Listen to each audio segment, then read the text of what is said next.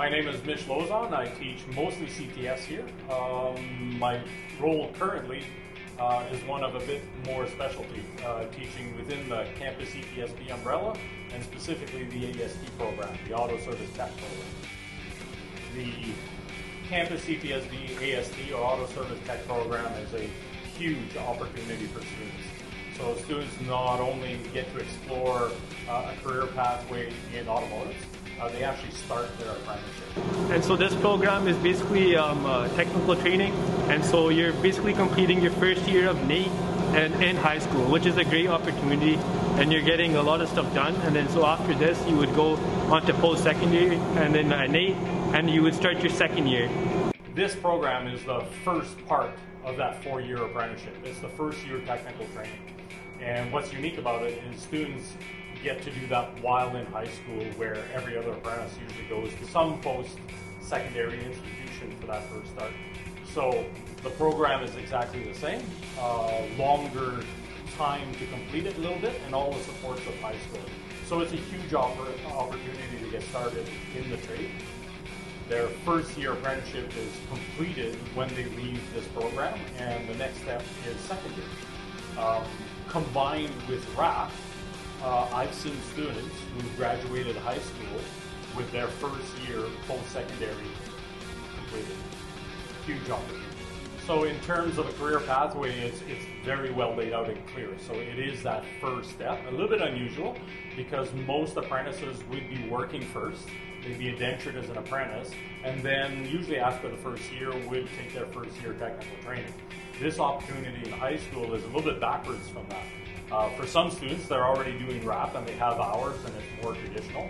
But for many students, they're doing their first year technical training before they gain employment. So it's a great way, a great gateway into that world of work, that work opportunity. First period technical training, the focus is on brakes, steering, big focus on electrical, safety, and that translates into many other areas as well. Yeah, I would like to pursue a career in this passion, but who knows where it'll go. This program's great, and I'm glad that I'm here. So most of our students, or the major focus of this course, is to start first year apprenticeship in automotive as an auto service tech or AST. But very, very similar to the heavy duty field, for example, where that skill set translates pretty directly. Of course, there's some differences, but it's very, very similar. But that skill set of apprenticeship, of learning at that post-secondary level, can be translated to any trade after that. And those that align very closely would be anything in the electrical field, heating and air conditioning, and really anything in apprenticeship. The skill sets are very complementary. We're very fortunate here at LaZerte.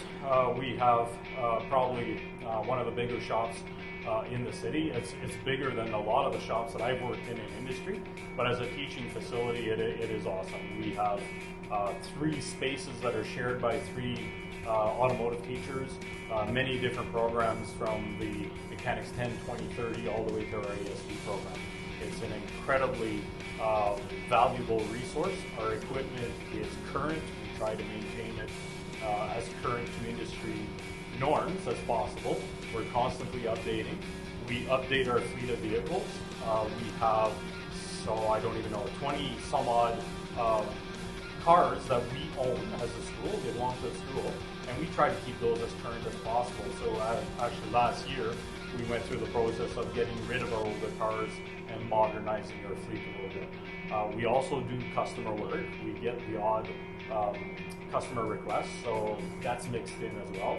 And specifically with our campus program, especially offered in the winter, spring is coming, we open up the big door, and quite often I'll have 4 or 5 student cars that they're working on. Especially when it comes to brakes and steering and electrical, it works with our program, so there's an opportunity there for students to work on their own cars. I have a lot of friends and family that have a bunch of work that needs to be done on their cars, and I'm the first person they call, so I like to learn as much as I can to help out family and friends, and also becoming a great technician in the industry.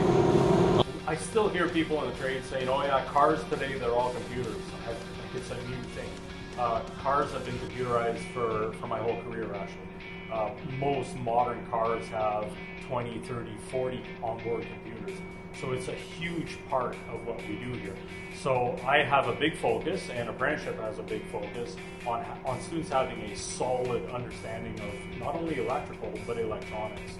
So when students leave me, I hope, if nothing else, I hope they are fluent in that technology.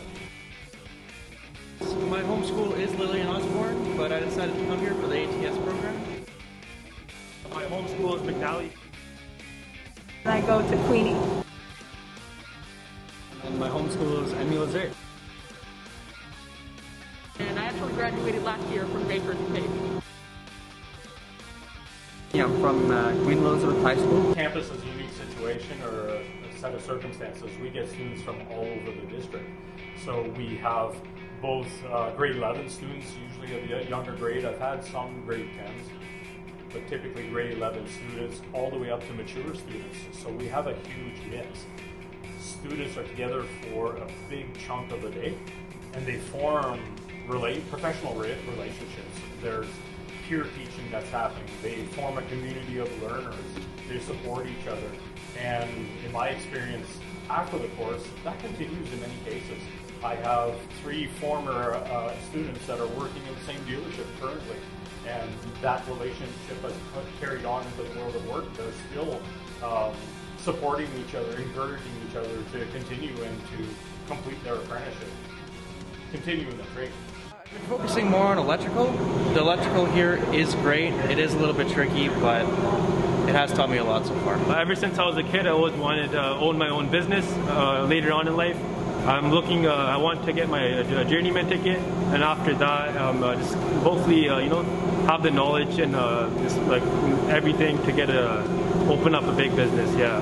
Since I entered junior high school, grade 7, I always had like this drive to do anything with cars because my grandparents own a shop, and I've developed a passion over the years for cars, and my goal was to move forward in life like doing everything with cars. And M.E.LaZerte gave me that opportunity with this program. A lot of the people around here are very open and friendly. They help each other. If you ever have an issue with something or you can't quite figure it out, it's always okay to go ask someone. They're always willing to help. Even if you don't pursue a career in the automotive trade, it's great to know to get the hands-on training you need just to own a vehicle. The fact that anyone can join, doesn't matter age, gender, your sexuality, it's open to everyone, and it would mean a lot if more women could get into the trade. I'm really interested in this program because it taught me so many skills, especially in electrical where you can't really learn it by yourself. And this program saves you so much money, and it'll be great for all the upcoming technicians. It's a skill set, a way of learning that students will carry on to other areas. Most of us here in CPS can pick out campus students just by a short conversation. There's a profound change that happens to these students. They're no longer high school students. They're past that. They're beyond that.